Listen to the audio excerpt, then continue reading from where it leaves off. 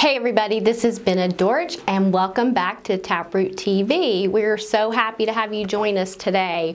We've got a really interesting topic, and I get calls about this a lot lately. It's something that's just really picked up, so we decided this would make a great topic for everyone today.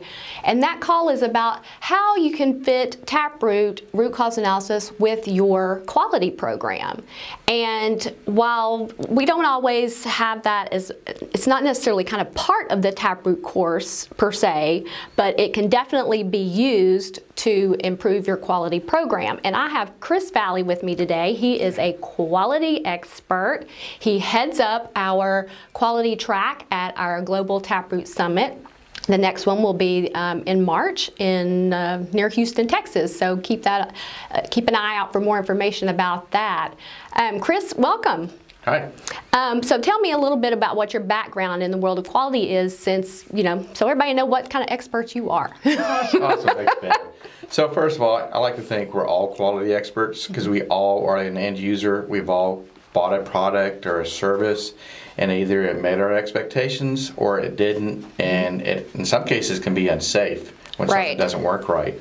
So my background, I spent 18 years in aviation, 12 working aircraft where I got introduced to TQM, Total Quality Maintenance, and then I also became a Lean Six Sigma Black Belt when I was involved in supervising the manufacturing of aircraft. Gotcha. And I've spent probably the last 11 years facilitating and quality problems with TapRooT root cause analysis. Well, airline industry, definitely we like quality to happen there. A lot of weird stuff going on lately, seems like. But let's talk everyday pains, things that people deal with. Like a person buys a product and it breaks or fails to work or doesn't meet the advertised use of the product. And so, number one, what would somebody basically in the quality world call that type of problem? And more importantly, why did it reach the customer in the first place when it had a problem? Because we saw an article yesterday, wasn't it? A chainsaw, and you turn it off and it decides not to turn off. So that's not just an annoyance, but that's dangerous.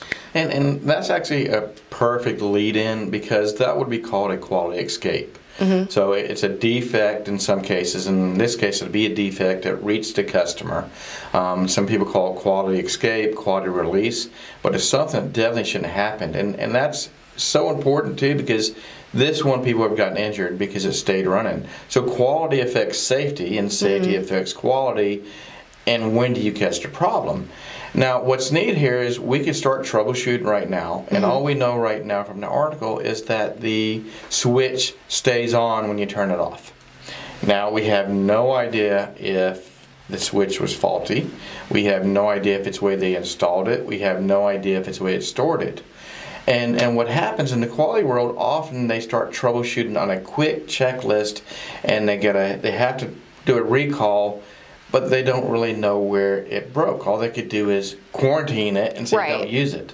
So any fix that they would do right now for a quality release would be faulty in itself.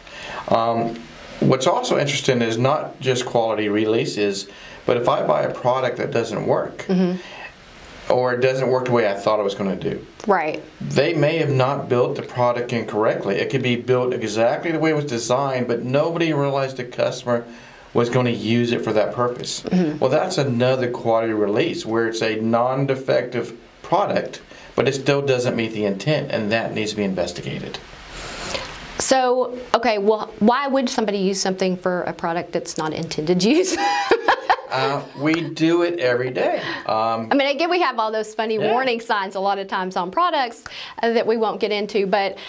Well, how many times have you used hairspray?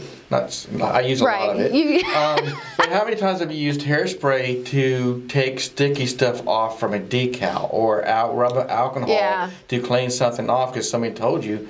Sometimes it's a hack.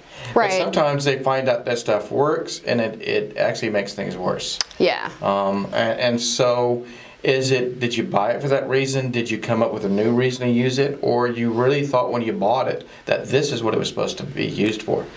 Well, you have trained like over 4,000 safety leaders around the world in TapRooT, and so why use TapRooT root cause analysis method for quality escapes? And that's a great question. Think about it. TapRooT trains lots of safety people. That's usually the first people that come to the door. They don't have a process to investigate that's structured. They usually come to us because there's a big issue or their client says, you better tell us how to fix this from someone getting hurt again or this environmental release. Right. So they come to us because we've been around for 30 years and we have a very structured process that really works for them. Now, what's interesting is I've trained less people in quality because they've been trained in other tools. Right. As a Lean Six Sigma black belt, I learned 5 Whys, I learned the 8 quality tools, I learned the Chicago diagrams or fish bones. And the biggest thing is I didn't realize that when I was teaching those tools, because I used to teach them as well, 11 years ago I didn't know TapRooT.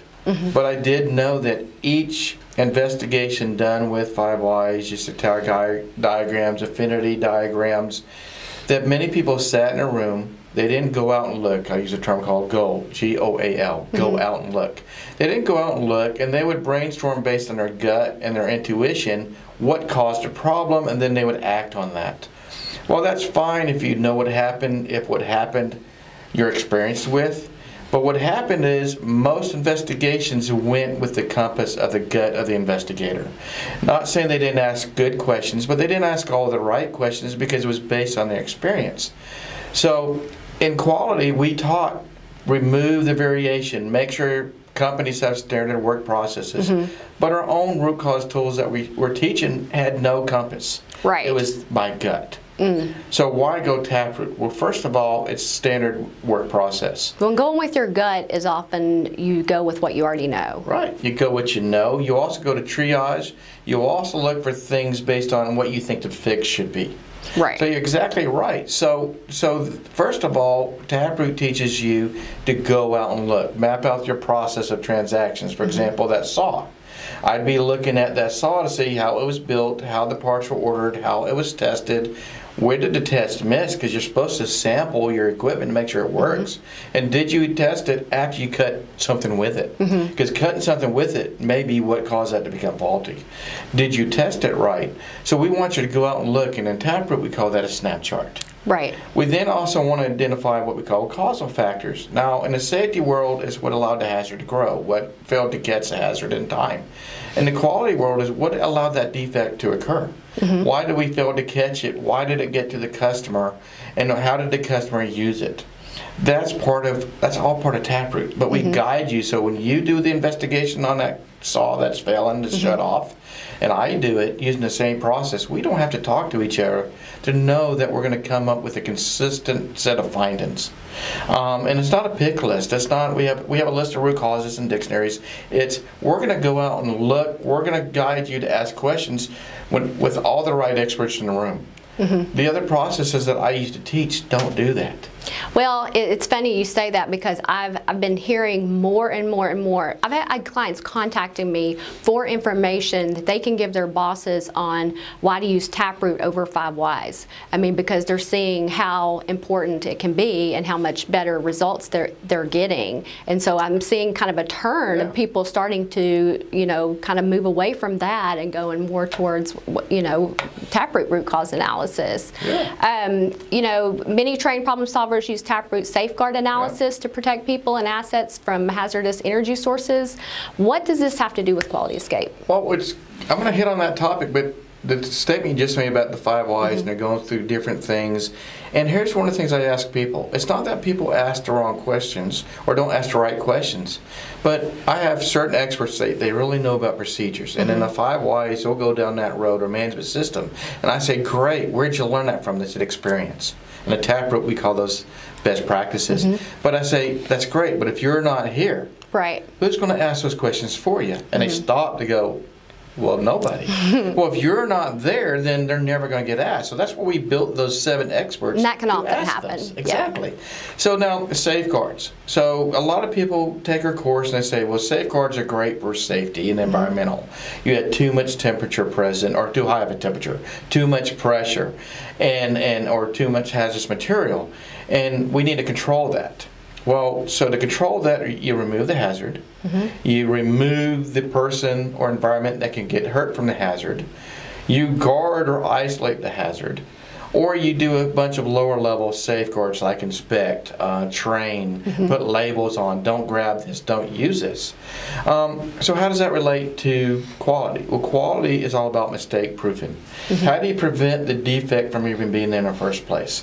How, if your system is producing something, if it does happen, does the system shut down?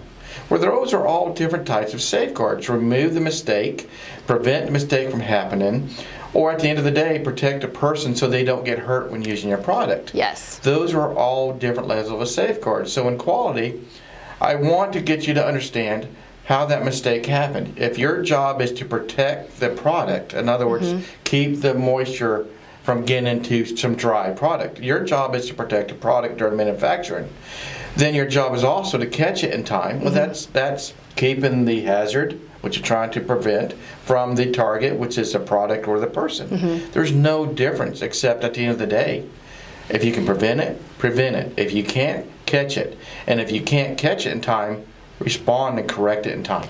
And that, you know, we see every day recall. The word recall is out there endlessly. So things are getting out there, you know, past the quality checks, probably in the way they could have saved some of these issues. And that's very costly for the client. I mean, it can be very dangerous for the public, but it's very costly for the company that's creating these products and stuff. That's great information, Chris.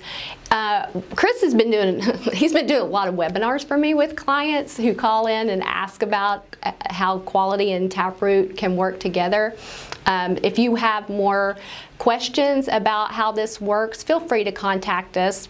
You can email us at info@taproot.com or give us a call at 865-539-2139, and we're more than happy to help you.